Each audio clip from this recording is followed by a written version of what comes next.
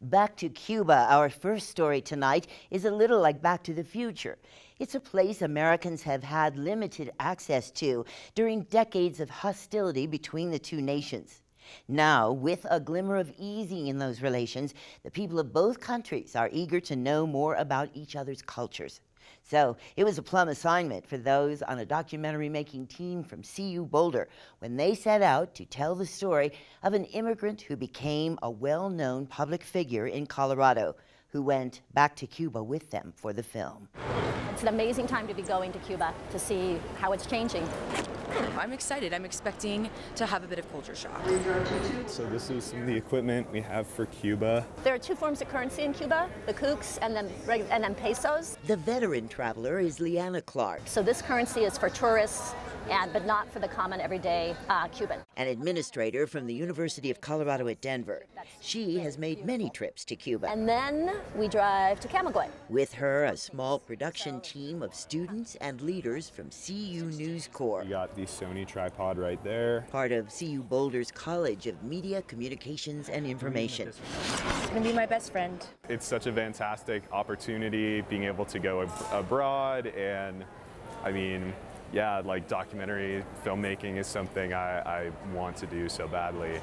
Yeah, I'm one of the only two undergrad students to do it. We have professionals, we have students who are learning, and it's an adventure for all of us. We are headed to Cuba.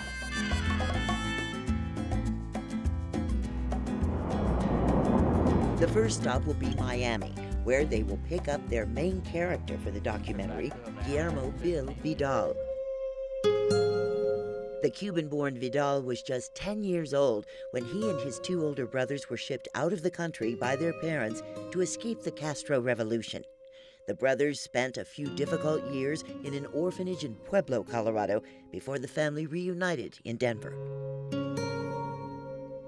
Guillermo was actually in CU Denver's first ever graduating class back in 1973, right when we became a campus in our own right, separate from Boulder. So his story is very important to us at CU Denver, not to mention all he's accomplished in his life.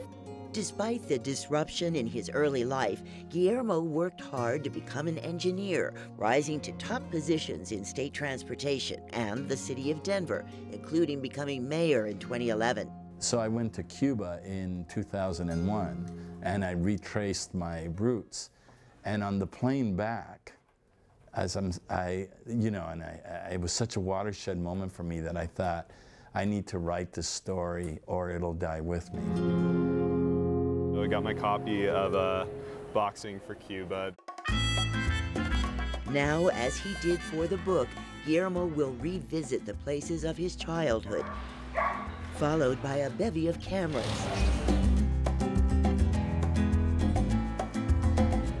I really treasure the work that they're doing because it's a snippet of my own life and being told in a way that I never could.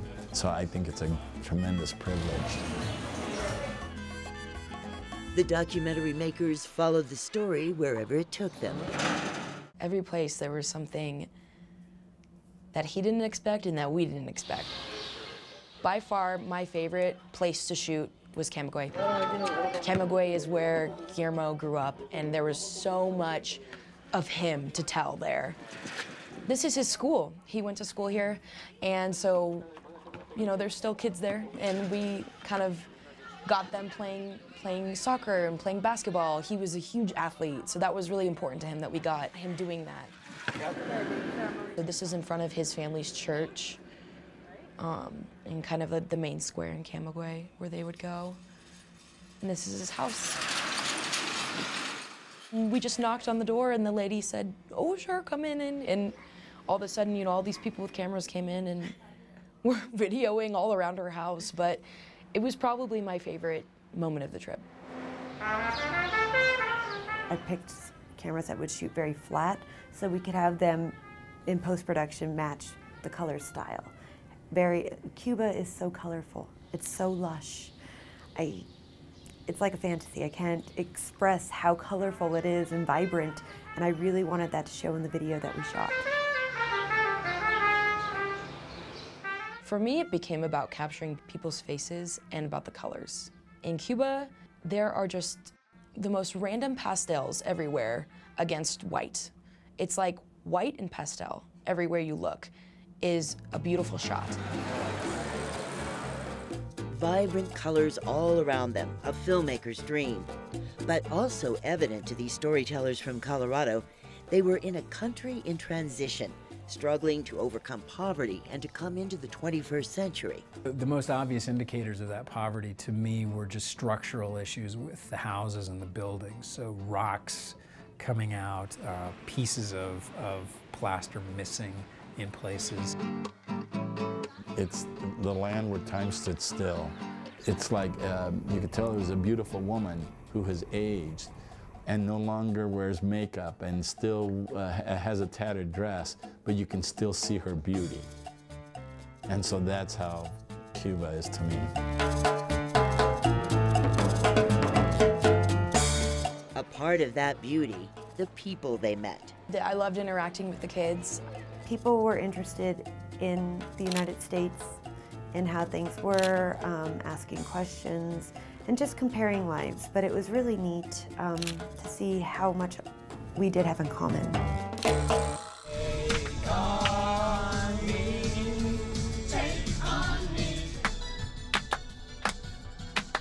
And there was another surprise to come. I had the lovely fortune of having my birthday in Cuba. I will never forget the fact that Andy, our tour guide, managed to convince the lady of the house that he was staying at to bake me a birthday cake. And for me that was really special because I know that they're still on ration cards with supplies that they are able to get, like flour, sugar, anything like that. I thought there'd be a little more animosity, I guess. But I didn't experience that at all. Anyone who spoke English was so eager to speak with me and to welcome me, and just very, very kind and very present. And I think that that's something that I really loved about being there.